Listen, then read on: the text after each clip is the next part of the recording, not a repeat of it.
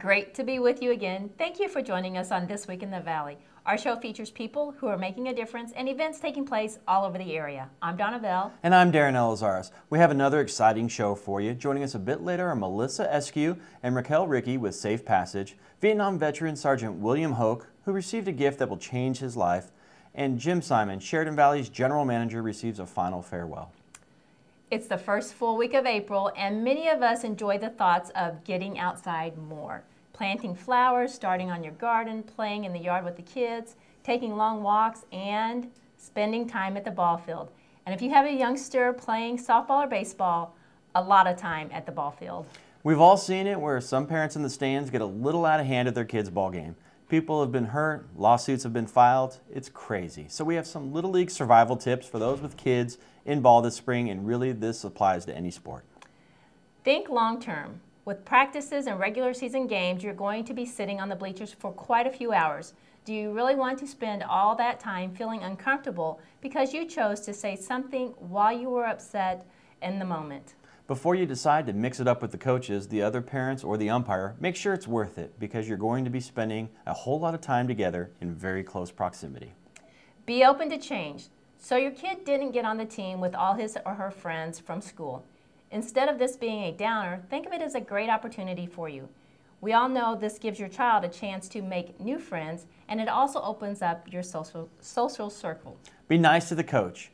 If you're one of those moms that always thinks her kid gets the worst coach ever, be proactive and sign up to be a coach or an assistant coach. If you can't do that, then try to keep your criticisms to yourself or at least temper them with some positive thoughts. The worst team may be the best team. Don't be upset because your kid, in your opinion, is on the worst team. Get over it and celebrate. There are a lot of pluses about being on the bad team. If your kid is halfway decent, he or she will get loads of playing time and learn a whole bunch of valuable lessons that only losing can teach you. Pack up your seat cushions and umbrellas, sunscreen and water bottles, and remember, it's all for the kids. Sports are fun, so let's play ball. April is also Sexual Assault Awareness Month. Sexual assault is a complex topic. By validating survivors' experiences as sexual assault, that is, that what happened to them was unquestionably wrong, illegal, and not their fault, increases the chances they will treat themselves and seek help rather than feeling anger, guilt, shame, and confusion. Melissa Eskew, sexual assault advocate, and Raquel Ricky, legal advocate with Safe Passage Domestic Violence and Crisis Intervention Center, joins us next with more on this important issue. Safe Passage is an agency that provides services to individuals and families of domestic and sexual abuse. And I'm so pleased to have Raquel and Melissa join us. Welcome to both of you. Thank you. Now, you've been on several times, but this is Raquel's first time on CBTV. So, and you're not new to Safe Passage, but you've been there for like 5 years or so, but you've got a new position. Let's tell us a little bit about what you do. Yes, I've been at Safe Passage for over 5 years, but this is the first time that I took over the legal advocate position, and I'm there to help people fill out ex partes, go to court with them, things like that. So you walk them through to help with those situations. Absolutely, yeah. So tell us a little bit about Safe Passage.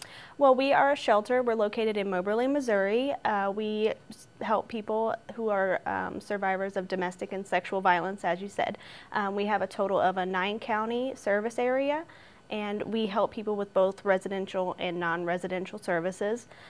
We can house women and children, and our non-residential services are open to all survivors, including men. And those would be things like food baskets, assistance with clothing and toiletries, legal and medical advocacy, support groups for both adults and children, and all of those services are provided absolutely free. So you're very helpful in a time of need for many people. Or even just an ear to listen. I mean, we have a 24-hour hotline. If anyone needs to call, they are welcome to do so. Well, very good. I know you provide a lot of services, and this month in particular we're talking about sexual assault awareness. So, Melissa, let's talk a little bit about that, what's going on in the area, what's some of the statistics. Okay. Well, yeah, April is Sexual Assault Awareness Month, and statistically, 1 in 5 women and 1 in 33 men will experience either an attempted or completed rape within their lifetime. That's an and amazing so statistic. It is. And so more than likely, all of us know someone who's been affected by that, you know. And also, just to give sort of a snapshot of Missouri, in 2015, the Missouri Coalition Against Domestic and Sexual Violence, they did a survey. It was a census, actually. They worked with the programs in Missouri that provide services to sexual violence victims. And out of all of those programs, 94% of the programs participated in that. What they found out was during that week's time, 890 victims of sexual violence had received services during that week's time.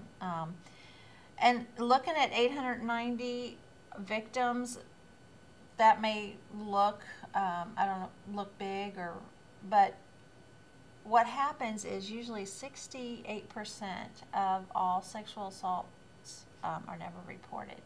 So that 890 is really a low number, you know. And so that just gives a small snapshot of what Missouri is looking at statistically, you know. And so sexual violence is any unwanted sexual contact. It can be words or actions, anything that is against a person's will or without their consent is sexual violence. And it affects people of all ages, genders, incomes, professions. It can happen to anyone. Yeah. And I just want to talk maybe a little bit about some of the impacts that sexual violence survivors, you know, what they feel. Short-term effects can be just shame and guilt, a lot of fear, a lot of isolation. They can feel emotionally numb, you know, if that's happened to them. Long-term, we have a lot that suffer with PTSD. They'll have depression and anxiety, and a lot of eating disorders also with that. So there's a lot of effects that sexual violence has on a person. Mm-hmm. So it's important for them to get help, and it's important for it, you know, this month brings it out that, you know, there, like you said, there's a lot that are reported, but there are even more so that may not be reported because of the guilt and the shame that they may be experiencing. So it's important. There's a lot of victim blaming that still goes on within society as a whole. And that means it's your fault because you did something. Well, I shouldn't have been there, or I shouldn't have been wearing that, you know, or why was she wearing that type of victim blaming, that we really need to start holding the perpetrator accountable and not the victim, you know. A lot of the physical impacts, you know, there's a lot of injuries during sexual violence and concerns about pregnancy and STDs, that kind of thing. So along with that, you get a lot of expense, you know, within the community. You get medical expenses that, you know, are out there. And also, you know, they may have to take time off work, you know, if they've been through that. They may have to take some time off work. So there's a lot of different impacts that the survivor goes through, you know. And also not only the survivor, but their loved ones also go through a lot of the same emotions that they go through. You know, they'll have a lot of guilt and fear, you know, and why wasn't I there to help them, you know, that kind of thing. So, you know, and then also within our communities, you know, when a sexual assault happens, a lot of times there is fear within the community. You know, it affects them that way, or just disbelief that would happen within their community. But it does happen. It happens in every community. So there are just a lot of aspects to sexual violence that maybe some people don't always think about, but it does affect all of us in some way. So 2016, April, Sexual Assault Awareness Month, is the theme for that is prevention is possible. So we're wanting to do some prevention things, you know, here in April. Safe Passage is... You've got several great things. Yeah, yeah. So one of the things is we are having a women's self-defense class, which is April 10th. And that's from 5 to 7 at night in the evening. And that's in Moberly at the Martial Arts, Moberly Martial Arts. And they can call Safe Passage and get the details on that. Who is putting that on? That is, Moberly Martial Arts is helping us with that. That's so, great. It's going to be fun. Yeah, it's going to be a lot of Yeah. fun. Yeah, and it's free to the public, free. And then we also have Mike Night, which is going to be held at Vertigo Nightclub in Moberly. Oh, Mike Night. Mike Night, yeah. And so where you can come and, you know, sing and... Have you got your songs picked out? Oh, yeah. No, yeah, nobody wants to hear that. Not for me, anyway. Yeah. But so we're trying to do some things for prevention. And I've also got around the community in Macon County and Howard County, Sheraton County, and Randolph County, I have baskets made up with pins and brochures around in different businesses just to put the word out there that this is Sexual Assault Awareness Month. And, you know, a lot of the prevention that we can do personally is, you know, when we see disrespectful behavior going on, someone just acting disrespectful, you know, we can say something about that. We can do that on a personal level.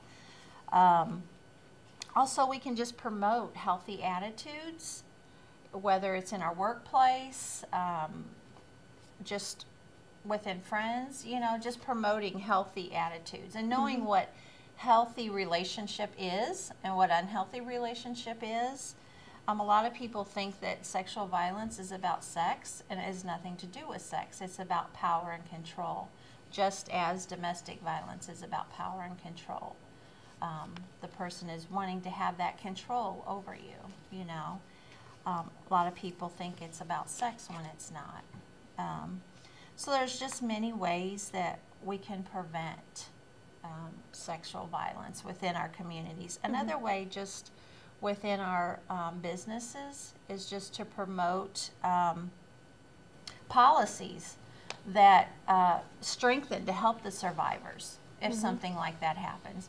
We have survivors who, you know, after that has happened, they're bruised up and they don't want to go back to work for a couple weeks until they can heal.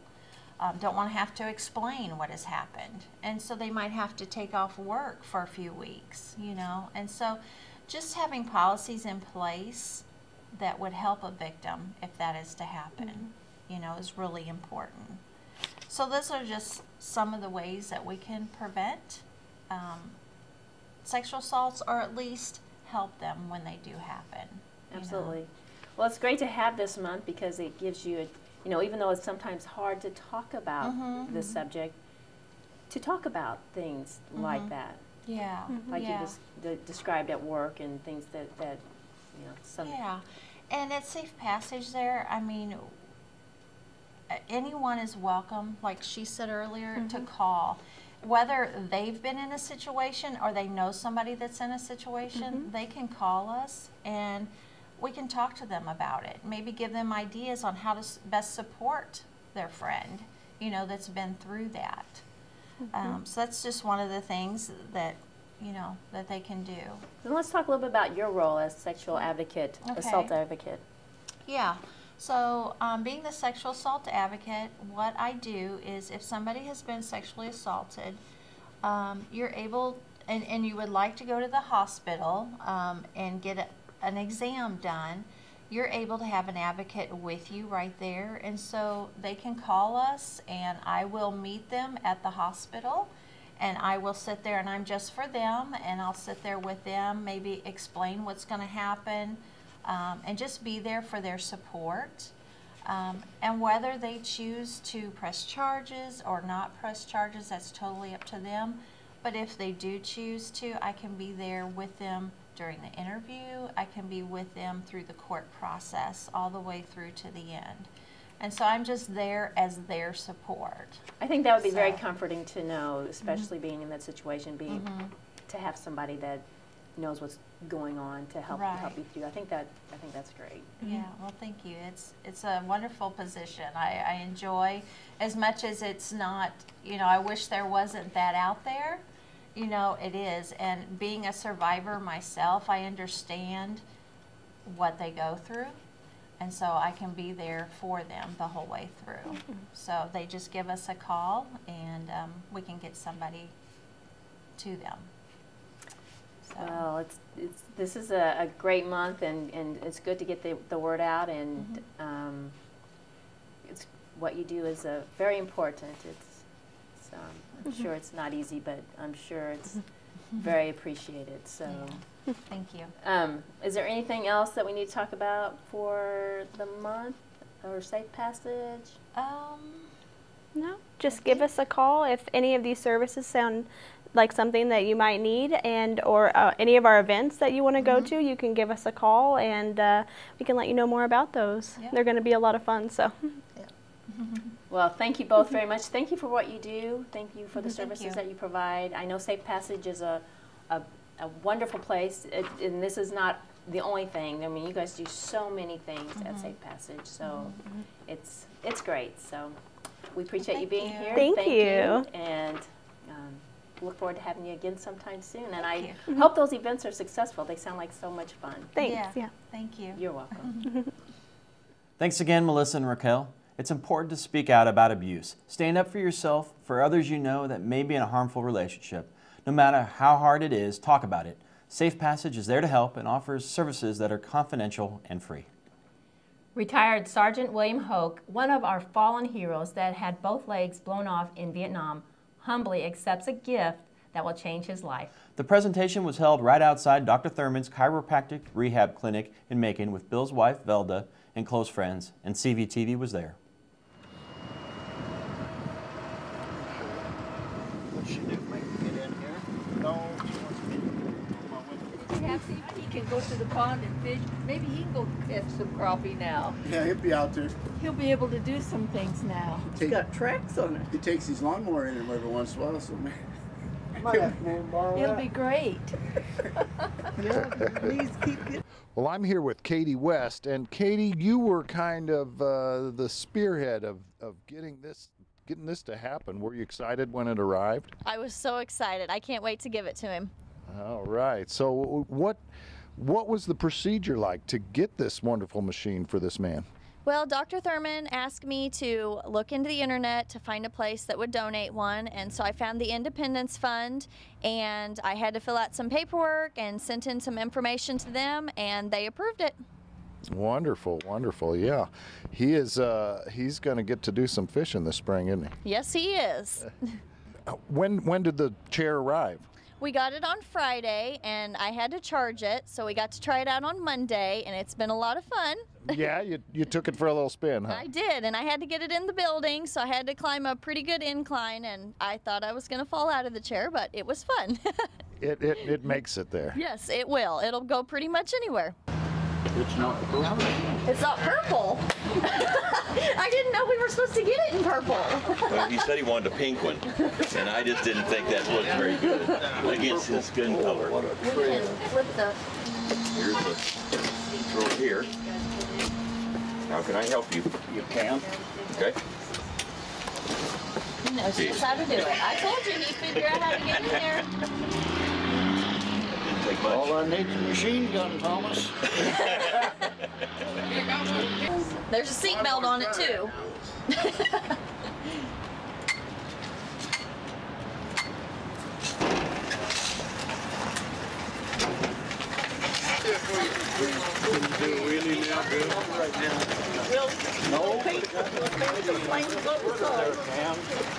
I want to put a seatbelt on here.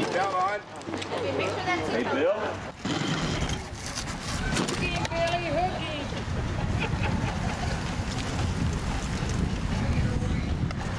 Do you think that's going to make it to the fishing pond? Yes, sir. Yes, sir. Oh, yeah.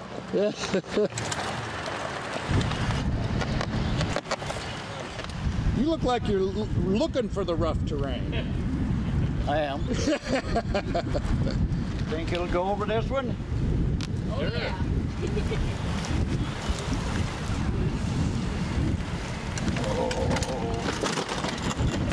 Ride it, Bill, ride it.